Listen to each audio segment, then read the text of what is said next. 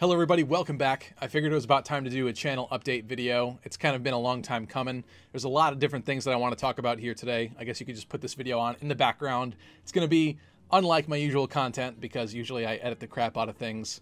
I tend to be a bit of a perfectionist, but in this case, this is going to be just a simple one this week. I just wanted to kind of give an update on everything related to the channel, what's been going on in the past while, and what my future plans are. And so to start things off, let's do a quick recap. I started this channel in 2016. So it's been about 4 years since then. And in that span of time, I've both had full-time jobs and also not had full-time jobs over the course of making content for this channel. And so it's been pretty inconsistent. Obviously, when I haven't had a job, I've made a lot more content. And when I've had a full-time job, it's been a lot harder for me to do so. And as of last November, I have had a full-time job again, hence the delays in content and everything. And so far with this year, there have not been too many videos that I've put out, which is unfortunate, but that's just kind of what happens. Because I tend to be kind of a perfectionist with everything, I usually don't just slap out content, you know, even though I probably should, to be honest, because even a lot of the videos that I spend a lot of time and effort working on, I don't end up liking later. You know, I think a lot of YouTubers are kind of like that anyway. So I really should just probably spam out videos and not really care as much. But I just can't do it. I can't bring myself to do that. And, you know, as much as it is kind of a Lucky Crit meme that, you know, there's other members of Lucky Crit that nobody knows about behind the scenes, at the end of the day, it really is just me. And for a long time, I've taken a lot of pride in that fact because I think it takes a lot of very different skills to be able to run a YouTube channel and do everything that you need to do to make it work. A lot of other YouTubers, even in this community itself, have other people that help them out with their content, whether it's, you know, reviewing their scripts or making them thumbnails, anything like that, editing their videos too. And I've kind of put off all of that kind of stuff for a long time now and just done it myself. You know, in a lot of ways, I just think that it's an accomplishment for myself to be able to say, hey, I did all of this. But it's also, I think at this point, becoming kind of a detriment to the channel in that I'm not very consistent with the content. And I think that's what's been missing for a very, very long time with this channel. Because I think if I was a more consistent creator, everything would work out a lot better and folks would know to tune in more often. I would just maintain things a lot better, and that's kind of been the biggest challenge over the past 4 years with this channel. So I've kind of also put off, you know, hiring an editor and other folks like that. It's been something that I've been thinking about and mulling over for a long time now. There's always been something kind of weird to me about the relationship between like a YouTuber and their editor, though. I don't like the whole, like, you know, symbiotic relationship that tends to happen between the two entities where it's like, you know, people are, I guess, getting clout off of each other, or it becomes weird, you know. And I just kind of wanted the focus to always just be on whatever I'm talking about in the videos and the channel itself. And especially if I have an idea in my head of how a video should be or how the edits should be, it's kind of hard to just give that to somebody else and let them do it and let them come up with whatever it's going to be. But I think at this point, I do have a candidate in mind, somebody that I'm going to experiment with, having them edit some content for me, someone who I'm very, very grateful for. And I think it's going to circumvent some of that stuff that I was talking about. So we'll see how that goes. And hopefully it will lend to more content coming out in the near future, which I'd be pretty excited about. And, you know, just resuming at a better schedule, bare minimum a video a week, because I haven't even done that. It's been kind of like a video a month for the past while, which just isn't, it's horrible. It's not good. Another thing that I wanted to talk about too is that last fall was a pretty terrible time in a lot of ways. For me, for my personal life, for this channel. It kind of honestly started with the launch of 3 Houses. And we had such an amazing time in the lead up to the game, talking about all the news, all the content like that. That was probably one of the best summers I've had, you know, in terms of this channel and how many of you guys tuned into those videos and stuff. So that part was amazing. But then I think I really should have just streamed me playing the game, because I think the fact that I did a Let's Play was kind of a big mistake in that it delayed me actually playing through the entire game, which wasn't good. Because Let's Play stuff, technically you could record a lot of it in a single day, but as time went on, even though I did that in the beginning, as time went on I got extremely busy, and it just became harder and harder to do it. And it becomes kind of a weird thing where it's like, I know that I need to turn on the camera, and I'm on camera, and I know that I'm talking and trying to entertain people while I play, and you almost kind of dread it after a while. You know, it's not the same as just playing through content, you know, like picking up your phone and playing some Fire Emblem Heroes or something by yourself. It takes on a whole different life that I think makes it harder and less fun ultimately, which kind of stinks, because I do think Let's Plays are fun in a sense. It's always great to interact with the community and the audience and stuff, but there's some weird stuff about that I've never kind of grasped properly. And, you know, Let's Plays in general are also not as popular on YouTube these days, and that's fine. When I made the Three Houses Let's Play that I wanted to do, I knew the views would be a lot smaller. You guys don't usually come to this channel for that kind of stuff, and that's fine. It's not what I've done, you know, for years now. So I wasn't really concerned about that too much. I didn't really care too much about the views. But the problem is that YouTube didn't really see it that way. And that's not something that I considered beforehand. Those videos, those Let's Play videos, actually hurt the performance of the channel. And in fact, even to this day, I don't think it's quite recovered from all of that damage that I did by putting out that content. And I think that that's because I had so many videos that were just hit after hit after hit, you know, at least 20K views. You know, I had some older videos that did amazing numbers too, and it was just like, at least I had a pretty consistent trend of, you know, highly edited videos, videos that people like to watch, and videos that a lot of people would end up seeing. The algorithm treated them really well. But because I started doing only Let's Play stuff last fall, all of that changed, and YouTube got very, very angry with Lucky Crit. So it kind of changed things, and it's definitely made it a lot harder for me to want to continue to do that. Now, I did film a lot more of that playthrough. In fact, pretty much all of it. There's still a little bit more that I need to do, but I don't know if it's right to upload them, or at least I need to figure out a strategy to do that. Maybe I need to put out, you know, like the trivia video I put out recently, which you can check out up here if you want to see that, if you haven't seen it yet. But those are fun to do too, but they take a lot of time and effort and research. And even still, because I don't have a script team and folks like that to look through it, sometimes I end up with some mistakes that I'm pretty disappointed with later, which stink. But maybe I need to put the Let's Play content around videos like that. I think that's probably maybe the way to go about it. The problem then becomes, you know, first off, it's almost been a year since the game has been out. Do people still even want to see hard, classic Blue Lions Let's Play? I don't know. But on top of that, would I even get through it? And how long would it take me to get through it? Because I was only about 20-something episodes in before, and there's plenty of content left to still go through. So something's going to have to be done with that. I'm going to consider whether or not that's what I want to do. I hate leaving things unfinished on this channel. I really do. But I need to mull it over more, because I can't just spam out those videos like daily, or at least, I don't know, maybe there comes a point in time where you've done it so much that YouTube just accepts that these are your numbers now and begins to like you again slowly but surely, and you build up differently that way. I don't know. I guess I went through a weird transition period where YouTube used to like my long form content or whatever, or, you know, the highly edited stuff that got shared a lot, and then I switched to something completely different, and it just didn't like the shell shock of that. I'm not sure, but that was kind of the big problem with that. So be sure to let me know in the comments if you are interested in seeing the continuation and finishing of the Blue Lions Let's Play on this channel.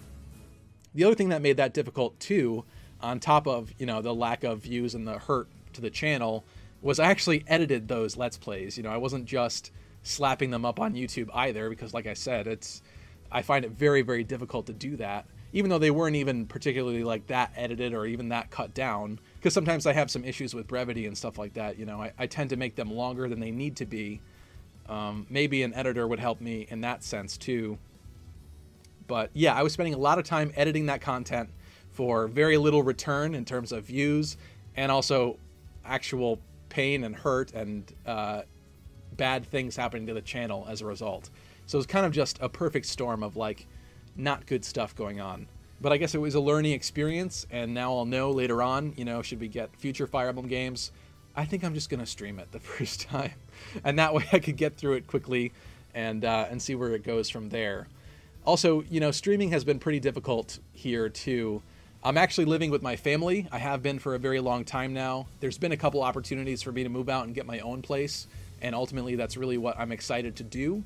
But my family is trying to move and to sell this house and move elsewhere, and they've kind of needed my help, and it really feels good to be able to give back finally.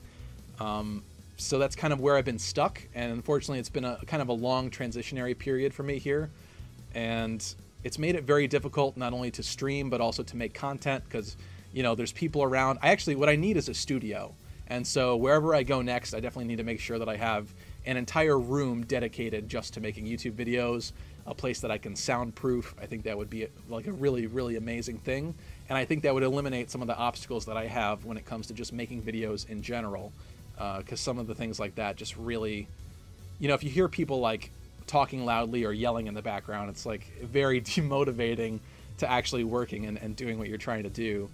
It almost just seems silly at that point to record a video. So that's kind of been what's going on over the past little while with me. Also, the internet speeds aren't great over here. I actually paid extra monthly to double our plan in terms of internet speeds, and it's still garbage. We don't have fiber or anything where I'm at.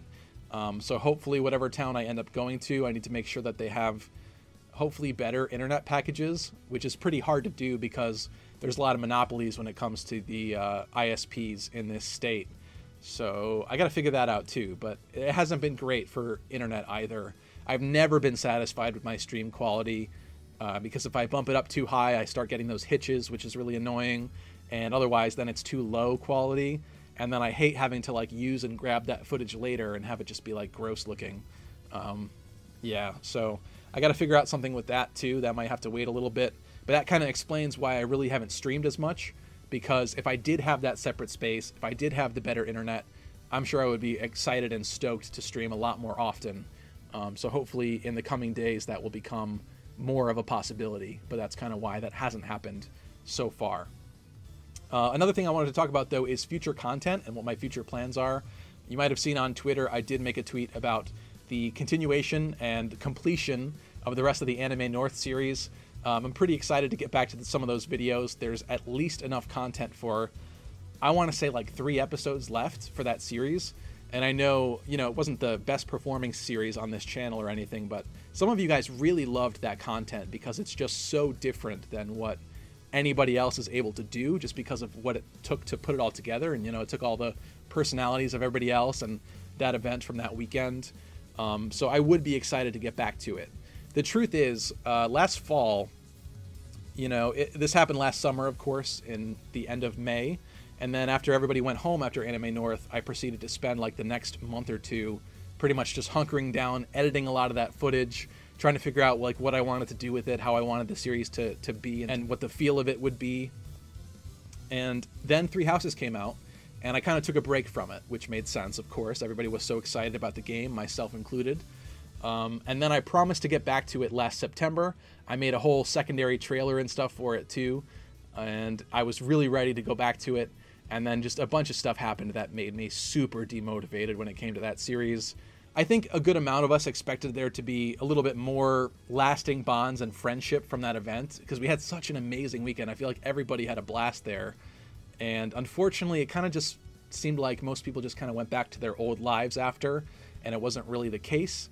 And with some of the things that happened last fall, I didn't even want to reach out to people to get their approval for those videos, which is what I need to do, right? Like, I can't just take footage that I shot of people and just put it up. It's not right. So I have to make sure that everybody reviews the footage and they're cool with it before I put it out. And last fall, I didn't even want to message people and ask them to do that. But at this point, I think with the situation happening in the world right now and everything, I think those videos, especially because conventions are going to be hard to come by this year, I think a lot of you guys would love to see that and kind of be reminded of that, and hopefully get you excited for future years where we can do stuff like that again, unlike 2020, which has turned out to be a little bit of a mess. So I'm pretty excited to get back to that. So you can expect that in the near future, wrapping up that series. I hope you've enjoyed like the trivia videos and other stuff that I've been working on over the past while. I know a lot of you really, really want Black Eagle student guides and Golden Deer student guides, and even like DLC classes guides, because I haven't talked about those. If I do, I am planning on continuing those series. It just takes a lot of work for me to script out that whole video like that, talking about like pretty much everybody's class options. It's a lot. It's daunting sometimes to think about writing the scripts for that stuff. but I do want to do it. And I know it's going to help you guys, and I know a lot of you really liked the Blue Lions one that I did. And so I think what I'm going to do is basic guides for the other students in the other houses. And then what I'll do is a DLC classes guide where we discuss characters we already talked about in the other videos and say, hey, this character is good in this class. Because I don't really want to corrupt the base guides with DLC classes in case, you know, people don't buy the DLC or anything. So I think that's the way to do that. I'd also like to make more content related to 3 houses in general. So that's something that I would really, really like to do as well. And we'll get there. It's just going to take me figuring things out and deciding what I want to work on next. I've always wanted to go back to making more Fire Emblem Echoes content. There were so many guides that I still wanted to make for that game. It doesn't really make any sense anymore. I don't think the viewership would really be there. But just for completion's sake and just to talk about the things that I didn't talk about, there's still a part of me that wants to do that. And there's even guides that I made before for Echoes that I'm really not satisfied with at all, that I would probably change a lot and tweak and improve. So maybe there's value in that. I'm not sure. As for the other series on this channel, if you look at actually my most popular videos, about half of them are not Fire Emblem related, which is kind of cool. Lucky Crit did not start off as a solely Fire Emblem based channel. I always did want to talk about Fire Emblem, but there's also other games that I've also been super passionate about and really excited about growing up with. Stuff like Golden Sun and Advance Wars. And that's why I made those videos about those games. And so I would still definitely like to continue that series and keep talking about older games like that. There's a lot of games that I've always meant to be talking about that I have not. The Tales series is something that I want to talk about at some point. But as far as the other series in terms of the old games that I really love, I would love to talk about like Yggdra Union, like Riviera, a whole bunch of like cool Game Boy Advance era stuff. Final Fantasy Tactics is a huge one. Tactics Advance at least, because I didn't play the original, unfortunately. But yeah, things like that I would be super excited to make videos about and talk about eventually when we get there. We'll see what happens. Fire Emblem Heroes has been incredibly difficult for me to keep up with, as you could probably tell. There's new stuff to talk about in the game like every single week.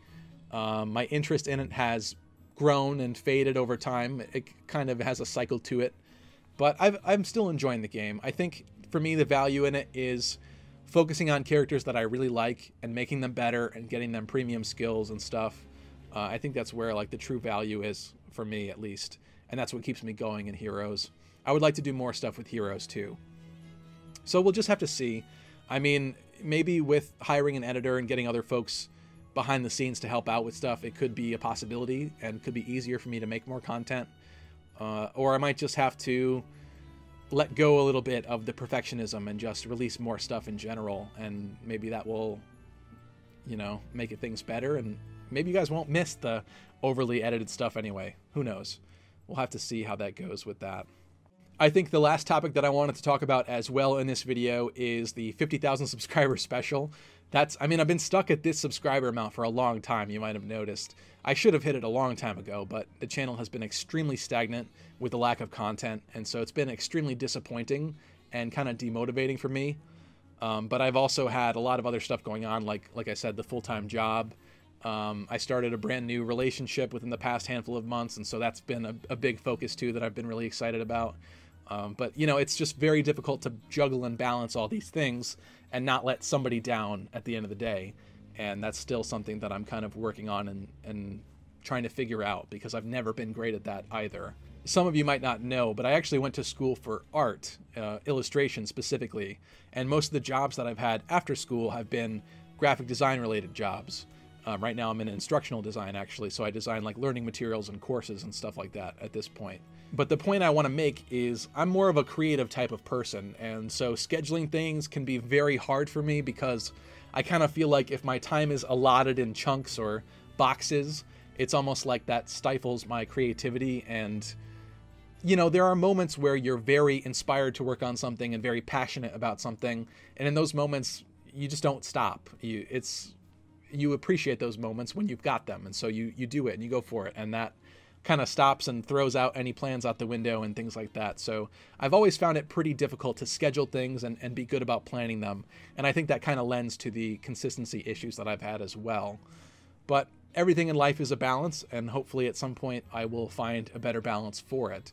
And maybe some help behind the scenes will help that out. I'm not sure.